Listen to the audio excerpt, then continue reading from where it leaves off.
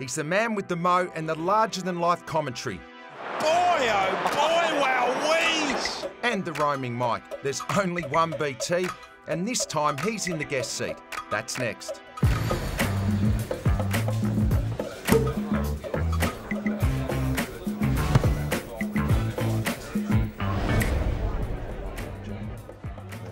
Hello and welcome to Knock Off, brought to you by Pepperjack Wines. Richo here, and I am your host for 2024. So I've gone straight to the top. I haven't mucked around. I've gone out and got the captain of the Channel 7 commentary team. He won a Coleman medal at the Magpies. He played for the Tigers, my team, and it is great to have Brian Taylor with us today. BT. Good to see you. How did you get this job?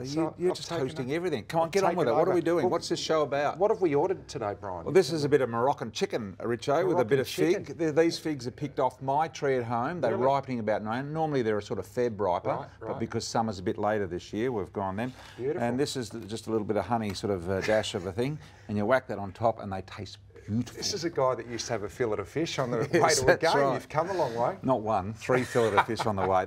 They were magnificent and still are. They are. We'll have a little bit of pepper jack with those a bit later on. Hey Brian, how have you seen the start to the season before we get into the serious commentary stuff? What, it's been a good start. Just win-loss or just anyone surprised you early? The Giants or the Swannies? The sides that have surprised me are probably Brisbane losing their first two, because I picked them to win it. And I still think they've probably got the best list in the competition, so I think they'll probably go okay. I think the other thing about the start of the season so far has been, you know, particularly with the northern clubs, record memberships, record gate entrances, record crowds. I was reading a stat the other day. Craig McRae at Collingwood has coached, I think, 34 games now, of which nearly 50% have been 80+ thousand crowds. Wow. That's huge. Yeah. I didn't think football could get any bigger in this country, but in the last 10 years, it's taken a giant leap. Yeah, it has. Hey, quickly, we're going to get into the commentary stuff because that's what you are the man at these days. But I was a Richmond supporter. I loved you as a kid, and Michael Roach, the twin sort of set up down there. You would have been a Roachy lover, I reckon, because he was a nicer sort of person. Yeah, but I liked you with a bit of the carry-on. Quickly, why did you leave Richmond? I had your number on my back. Opportunity. You didn't have my number. What a load of nonsense. Roach and Taylor. Look, Roach, he's a great guy. I still reckon he's the best full forward that I've played with, without any doubt. He was the best kick and best mark I've seen. Yeah. So I have great respect. I still speak to him a lot, even up until this day. And so I left for opportunity because he was still going so well in that. He had a bit of a back problem at that stage of his career, but he was still good enough and still having an impact on the game. And I just felt that, you know, unless I was prepared to have 5 years of not playing in that position, I was going to have to go elsewhere. So you did. An opportunity arose at Collingwood. They didn't have a full forward, and that was really why I left. I didn't want to go because I arrived at Richmond when I was really young, 16, and they were my family, and I'd grown up with Richmond. That's all I knew. Yeah. So I was reluctant to want to go, but I felt I had to. Well, you went to Collingwood, you won a Coleman medal, you kicked 100 goals, which you remind me of quite regularly. Did you win a Coleman? No, I didn't win a Coleman. But I played up the ground a bit more, as you know. You had to retire young, though, BT. A lot of people wouldn't realise. I mean, you're only 27 or 28 when you retired. 28, I reckon I was. And that was because of knee. In fact, when I came over, I played my first year with Richmond from Western Australia in the under-19s, and I hurt my knee in the very first game. And that was transferred right through to my very last game. So you never played with a good knee? Never played really with a good knee. And they whipped the cartilage out on day one arriving in Victoria. And that cartilage from that moment not being there was obviously bone on bone. And by the time I got in my career at 28 years of age, I was absolutely knackered and have since had a replacement. So you went into media. You probably, you know, you got into it pretty young. You had to start at the bottom and work your way up. How did it come about? I started right at the bottom because I was a plumber before that, and that's not the greatest job, Richie. So I knew for 10 years being a plumber, I knew that wasn't what I really wanted to do. You didn't love it? I didn't love it. It was hard work, cleaning out people's block sewers and stuff, Richie, as you can imagine. I'll take you on a hard day's work one day because you've never done a day's work. But so that was really why I wanted to get out. But in the media in those days, you know, everyone that was there, you know, the Jared Healeys and all of these guys, they were superstars. They were Brownlow medalists. Yeah. They were multiple premierships. It was E.J. Whitten. It was all of those guys. Bobby Skilton. Yeah. And I didn't have that sort of resume. You know, I was a modest 140 games, hadn't really won anything from a team perspective or even really individually. And so I had to I had to get in another way, and that was prove myself in a time where coaches didn't want you to speak to the media. Yeah. I had to speak to the media to prove that I could speak and do it, and that was probably in the end what got me the opportunity to be involved, and went from there. I've been full-time now for well over 30 years. So people don't realise that. I mean, people see you on Triple M killing it, you know, on a Saturday afternoon, and been doing that for a while. And obviously Friday night footy on Channel 7, the head caller at Channel 7, they're prime jobs, but you had to work your way up to those, didn't you? Yeah, and it was about preparation for me because I wasn't the superstar player, and it was about hard work, you know, numbers. It was about doing my homework, and I was a different caller from others. You know, someone like McAvaney or Hamish McLaughlin or someone of that nature is very analytical and statistic based. I'm more emotion based. I'm more, what I see is what I deliver. And but underneath all of that, there was a lot of preparation, because as a commentator, each year you're adding a couple of lines to your repertoire, and it's about trying to have the right words for the right moment that best describe it, which someone like McAvaney, Cometti, Maguire, Quartermain, Smokey Dawson, Harry Bites, all these guys were just artists at that. Now, roaming Brian, we all love it. How did the idea come about?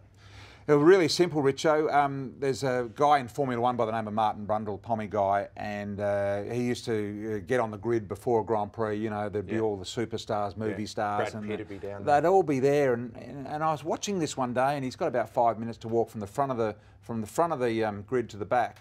And he'd walk up to Tom Cruise, and Tom Cruise's bodyguard would put his arm there and say, "No, you can't talk to Tom." Then he'd walk over to the head of the Ferrari outfit over there, and he couldn't speak English, and then some superstar, Mick Jagger, would say, "No, I'm not talking to you, Martin," and he'd get all the way to the end of the grid, and I'd go, "He hasn't actually spoken to one person. Why am I so intrigued?" Yeah, why am I intrigued? And I sort of worked it out that it wasn't about what was said; it was more about what was not said and the pictures. You know, I as a viewer was able to make my own decision about Tom Cruise. Why couldn't stupid Tom talk to him?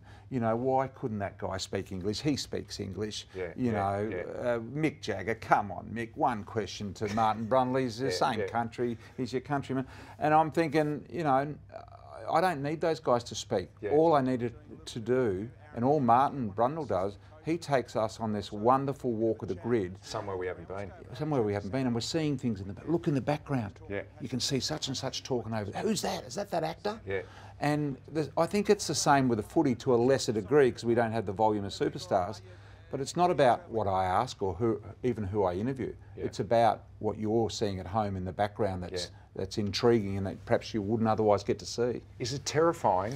Because there's moments there where you've got no one around, right? And you're just standing there with the microphone. Is it terrifying sometimes, or early days? Because you've got to keep talking. You've got to keep finding things to talk about. Yeah, that's hard, because you know, they've gone anywhere from 10 minutes to 20 minutes, these segments. And you know, if I said to anyone, you're going to be on national TV for 10 or 20 minutes by yourself without necessarily talking to anyone, that wouldn't be great. But you sort of get your way through. And when you go back and look at these things on replay, you don't have to talk, because once again the pictures are doing the talking for you almost, and the normal thing is to want to talk, but to just find different stories. Like the other week, Connor Iden's, you know, dad and brother. You know, we didn't know about that. We just stumbled across it. So they hadn't seen each other for 10 years. Is that right? And I thought that was intriguing. Yeah. And I'm thinking while I'm interviewing them, why haven't they seen each other for 10 years? That's what everyone's thinking. It's very unusual. He said, you know, COVID, and I'm thinking, And so I had to be careful, because straight away alarms went off that, you know, it could be something personal.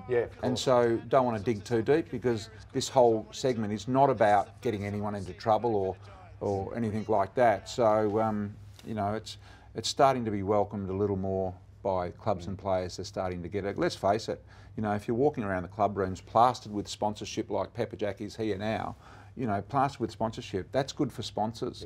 And I don't think the clubs realise that initially, but I think they're starting to realise that now. There's been plenty of funny moments where we're sitting up in the box and it's almost awkward. What are you doing while I'm doing it? So I'm down there walking around. Are you guys on standby? Well, we're up on the set, and, you know, we're watching you on the monitor.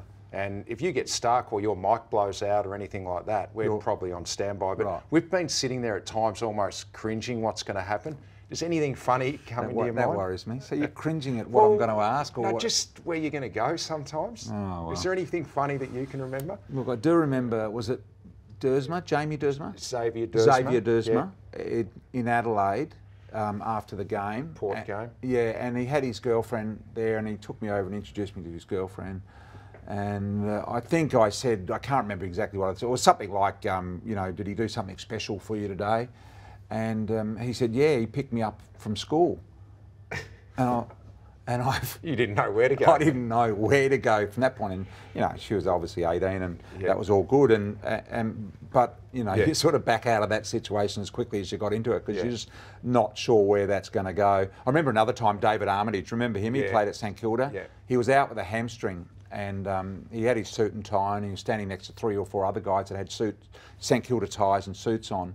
And he said, I had a ripper day at the footy though today, and I'll be back next week, Brian, that'll be great. But, you know, I had a great with all my mates here. And I said, well, introduce us. Deathly silence. And they were board members, and I don't think he knew their names. So he'd been sitting with them all day. Yeah, so you can get people into trouble if you're not careful as well. So there's the good and the bad. Yeah. But in the end, it's meant to be harmless. It's meant to be fun, and it's not 60 minutes. Yeah. Yeah, just a quick one, Brian, before we wind it up. The grand final, how do you get to call the final siren? Because surely when you're sitting there with James Brayshaw... You know the answer to that. Do you just sort of look at the clock and go, there's a couple of minutes left, I'm going to hog the call right to the siren? No, you don't do that, Richo. But look, the little bit of individuality in us all says that the moment that is kept the longest in history is the last 30 seconds of the call. Because whenever you refer to the 22 grand final, they'll replay the last 15 seconds. Yeah. So with about 4.5, 5 minutes to go, you're starting to think, if we do 30 seconds each, which is what we do roughly, you know, you're doing the numbers in your head and you're thinking, I might end up with the last 30 seconds, which is great in a close game, it's exciting. And then with 3.5 minutes to go, you're starting to think, I've definitely, and 2.5 minutes, you're starting, what you're doing, you're fudging 10 seconds here, going 10 seconds longer or shorter, to make sure that you end up with it at the end. I'm not sure JB's sort of... he's kept cotton on it, but no, look, it just works out. Yeah. It's just absolutely pure luck. 30 or 40 seconds each, one passage of play, and then we change. Some people go longer, some go for 2 or 3 minutes without changing. Yeah. All right, last one. 3 dinner guests. Anyone in history who are you inviting down to Lorne for dinner? Well, Michael Jordan for sure, being my all-time sporting hero. I would have said Greg Norman a few years ago, but he's just gone off a little. Gone off. So I'll say, let's say Max Verstappen, not because I like him, but probably because I don't like him, and I want to find out what he's really like. And maybe throw in Pat Rafter, great tennis player, great guy. He's the sort of guy you want wherever you're going out for dinner. Yeah, anyone you wouldn't invite? Well, probably you, if you don't mind. You know, well, you know what? I see too much of you anyway. I wouldn't want to come. Well, so I don't want you. I don't want you to come. I don't want to come. Hey, Brian, we've got to wind it up, but there's a little bottle of Pepper Jack. Oh, this is everywhere. Nice. Yeah, this is world famous Pepper Jack. I love it. We love you coming in today. Thanks for coming in. Thank you, Richard. There you go.